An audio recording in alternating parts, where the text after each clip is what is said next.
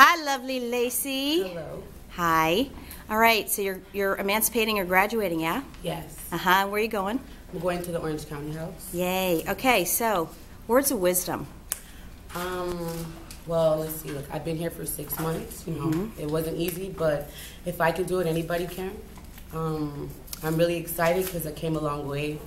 I'm happy because I have a plan when I leave here. I'm going to be in college. Yay. You know, I'll be able to see my daughter every day.